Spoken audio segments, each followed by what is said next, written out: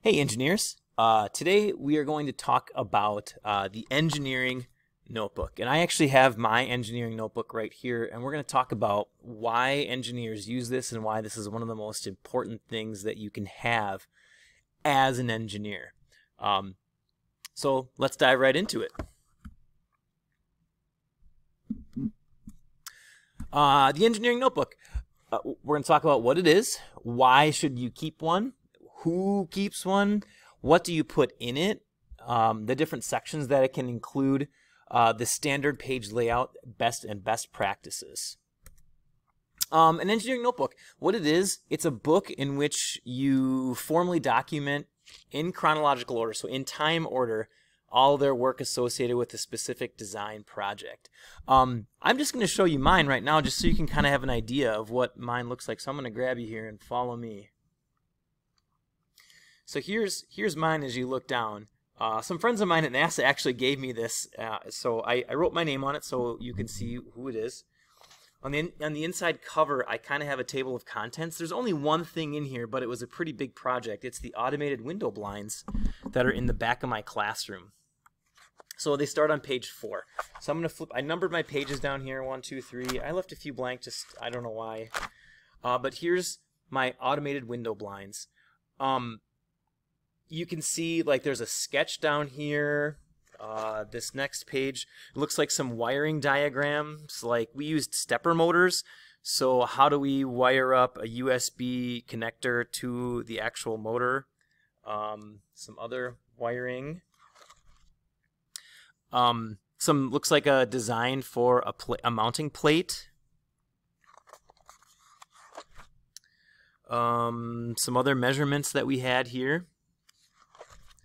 Some pictures. We reverse engineered actually one of the pulleys because we had this what's called a bead chain. So how do you have a gear that can wind up a bead chain? So we actually reverse engineered. This is a print off for our motors. It's got torque curves. So under how much torque do they have under how much speed? So you can kind of figure out how fast these can go, because you want them to go fast, but if they go too fast, they don't have enough force to pull the blinds up. This is some technical document. I glued these in. I used a glue stick to glue these things in. Here's a wiring diagram. Another mounting plate with some dimensions here.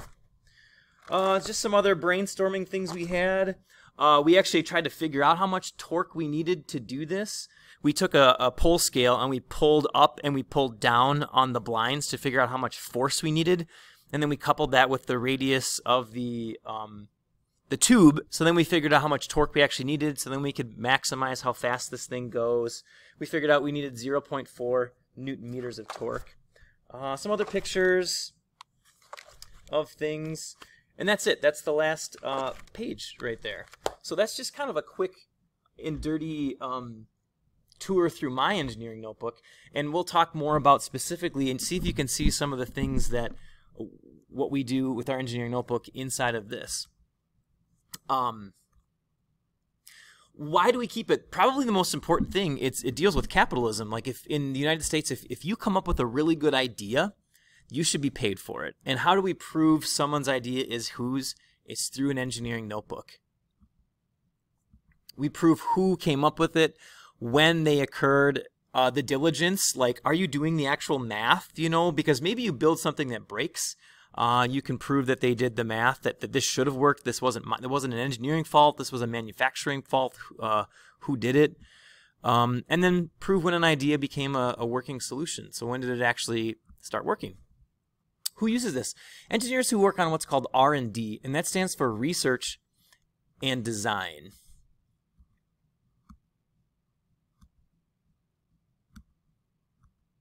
Also engineering students in high school and college. Some of the things that you'd put inside there. What is the problem? What research do you have? Like putting in, like you saw in mine, I put in pieces of paper that were wiring diagrams, torque curves, a picture of the original gear that we reverse engineered, sketches, so how much wire do we need to run from my control panel all the way over there, brainstorming ideas, any calculations that you have, daily thoughts or ideas, pictures, and basically it's everything. We actually had to have somebody come in from the university. We didn't know anything about stepper motors, so we brought in a professor to kind of help us, but they were lost too. Design modifications, testing, technical drawings, basically everything. Anything that you can put in there. Our table of contents. So typically in an engineering notebook, when you're doing this for a professional firm, if this ends up being what you do later in life, this is typically the way that it's laid out. There'll be something that says that this is proprietary information. My friends at NASA, they said that this engineering notebook, even though it says engineering notebook on there, the ones that they actually use are hardbound. They look like a book. It's got a hard cover, it's bound, and every time they get done with it, they just file it. So they have their entire life's work in all their sketches, everything that they've done for all of their projects that they keep in case they need to come back to it. Typically the inside, I don't know if you saw it, but it's got like a grid pattern on it.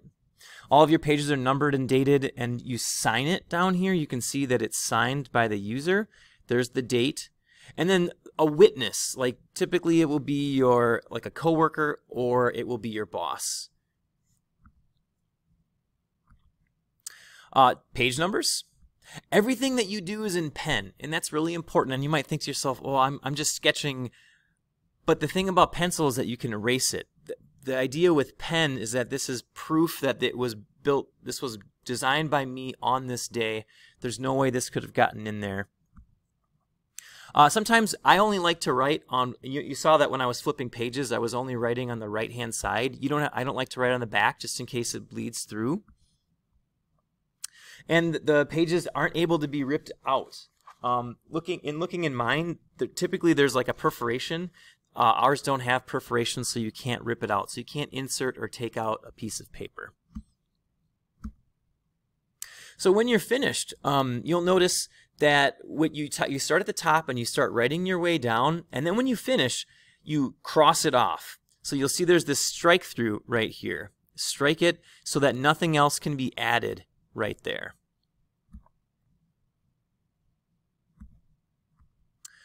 If you do make an amendment, make sure that you just cross it off with a single line. Just a single line. You don't have to scribble it out, just a single line, and then write your correction above it. This way we can tell what they were thinking to begin with. They really thought it was Botox, but really it's borax. So you can see that the mistake or the edit was made, what the original was.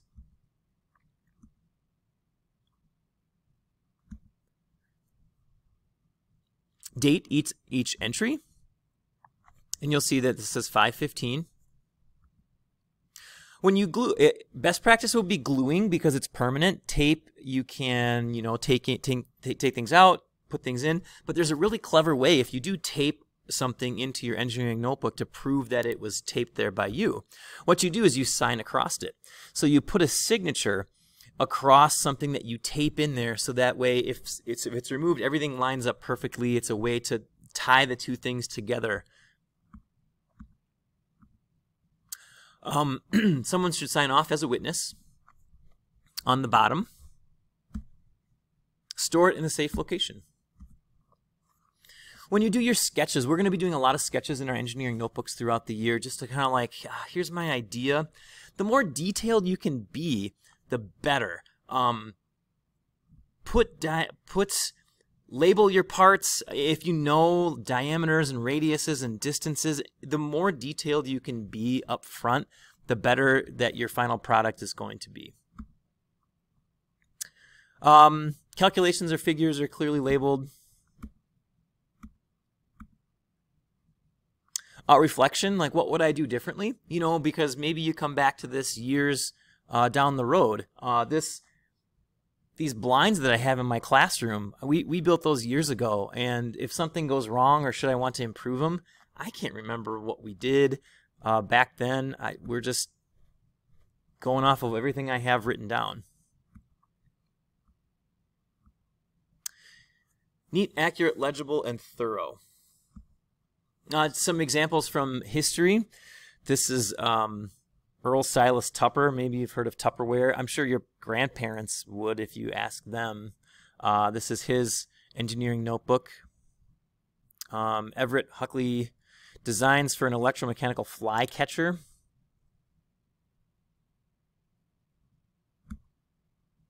Head, Howard Head, 1914 and 1991. Maybe if you've seen, that's actually a brand name of tennis racket. This was his first tennis racket that wasn't wooden.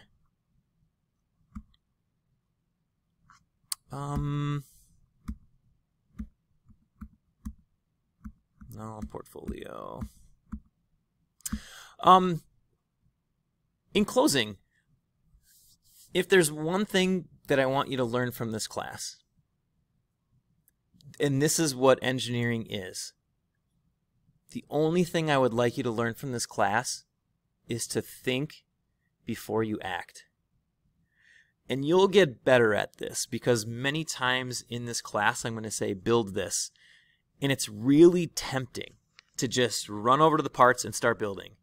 And to give you kind of an example, when I was going through a training for this class, it was 2 weeks, 8 hours a day at the Milwaukee School of Engineering, and we were given this project where we had to build a marble sorter. So we had to take a cup of marbles, and they could be like metal or see-through or white or black or plastic. You had to pick 3 different kinds. You'd put them in there, and you had to pour it into the machine, and the machine had to sort them with 100% accuracy in 2 minutes, and you had to put at least 20 marbles in there. So my partner and I, and we were given 3 days, like a full 8 hours this day, 8 hours that day, 8 hours the third day, a full 24 hours to get this done. And my partner and I, we spent the entire first 8 hours brainstorming. We looked on the internet to see what has been out there, what sort of ideas people had before, what things we liked, what things we didn't like. We were sketching. We were being very specific.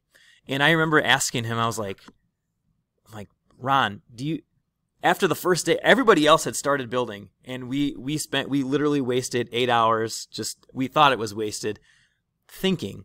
And we started building the second day, and then we spent the entire second day and then half of our third day, and we had it done. And we were the first group to actually have a successful marble sorting machine. And I remember you had to have this done. You had to work, otherwise you wouldn't pass the class. And so I remember people on the third day. There's only 8 groups of people in this project. 2 of the 8 groups had disassembled everything, and they had started over. And I was like, they literally wasted 2 full days, like 16 hours of work. They just disassembled and they started completely over. And I remember thinking to myself that 8 hours of thought up front prevented us from being one of those people. Some of these people stayed until 1 a.m. the third day. They kept working. And my friend Ron and I, we went sailing on Lake Michigan.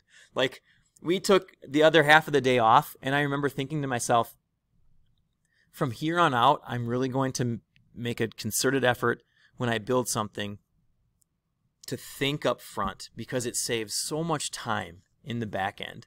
And I know, I'm telling you, you're probably going to rush into something the first time and you'll screw up, and then you'll think to yourself, man, I should have thought about that first. And that's the one thing I want you to get out of Principles of Engineering. Think before you start building. That's all engineering is. It's thinking first, building second. Have a great day, kids, and we'll talk to you later.